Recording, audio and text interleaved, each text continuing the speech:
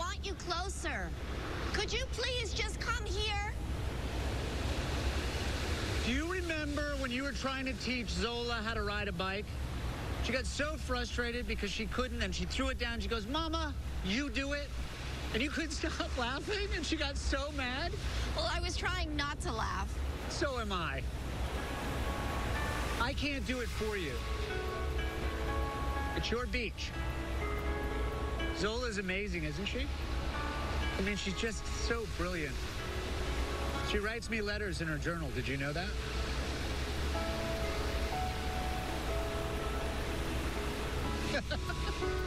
Well, what is that? What is that face? Would you start a surgery with a face like that? No. No. You would relax.